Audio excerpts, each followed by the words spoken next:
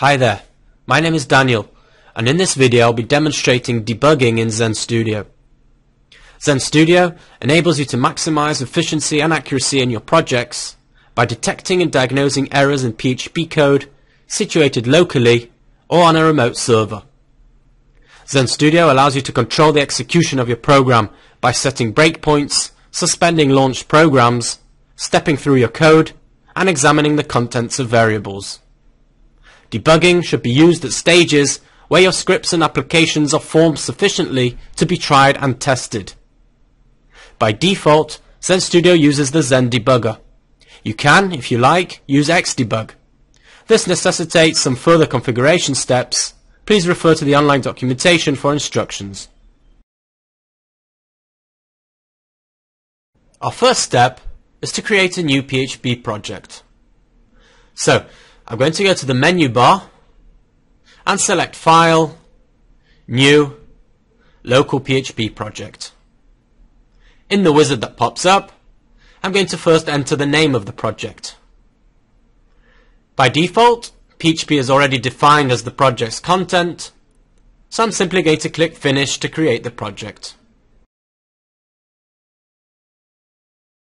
Next, we're going to create a new PHP file in the project. So in the PHP Explorer, I'm going to right-click the newly created project and select New PHP File. Then, I'm going to name the new file Debugging and click Finish. The new file is created and displayed in the PHP editor. Now let's add some code to the file. All the code used in this video can be copied from the corresponding written tutorial in Zend Studio's online documentation.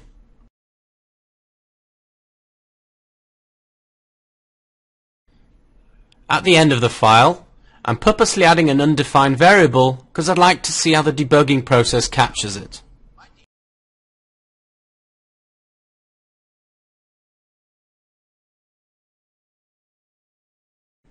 Now, by default, Zend Studio is configured to stop debugging at the first PHP line in the code.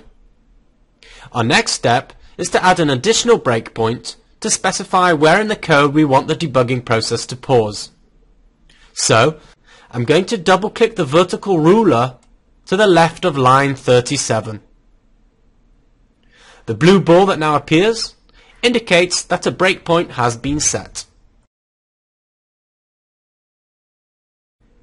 Great, we've got our code and we've got our breakpoint. Now, let's debug the file as a CLI application.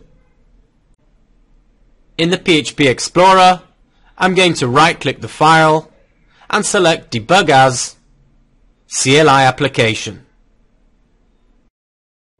The debugging process begins and Zend Studio moves from the PHP perspective to the debug perspective.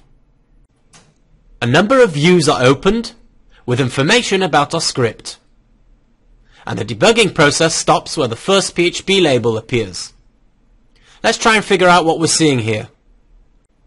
The debug view is where the debug stack trace is displayed, and the debugging process can be monitored and controlled. Clicking the resume icon in the toolbar continues the debugging, which then stops at the breakpoint we set earlier. Clicking the Step Into icon takes us into the Display Workers function and advances us to line 52 in the file. The Variables view displays various information about the relevant variables and parameters through which the function was reached. The Debug Output view will display the HTML output created up until the breakpoint, while the Browser Output view will show the current output to the browser. Clicking the resume icon again, the debugging process continues, and we can see that the debug output and browser output views are updated as the debugger goes through and runs the code. The console view displays any errors or warnings about the script. In our case, it's displaying a notice about an undefined variable on line 53. In the debug view, we can see that the debugging has terminated, meaning that the debugging process for this file has finished. So I'm going to click on the PHP perspective icon in the top right corner of the perspective to return to my normal editing mode. What we're now going to do is see how Zend Studio debugs files as a PHP application. To do this, I've added two new PHP files that handle a simple form with a post method giving me a name and age of a user.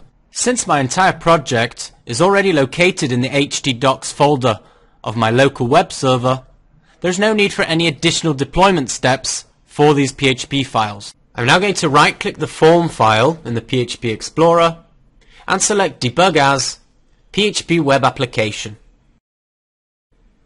In the dialog that pops up, I'm going to make sure the URL is correct and click OK. And Zend Studio begins debugging again, this time on the web server. The code of the form file is displayed in the editor view. Resuming the debugging, the browser output view displays a form asking you to enter your name and age.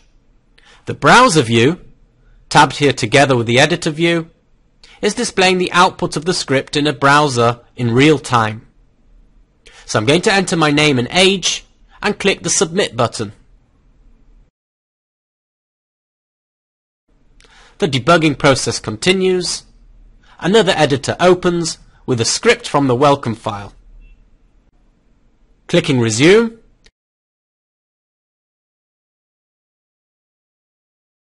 the browser output and browser views will display the final result of our application. That's it for now. Thanks for watching. For more information on debugging files and applications in Zend Studio, please refer to the online documentation at www.zend.com.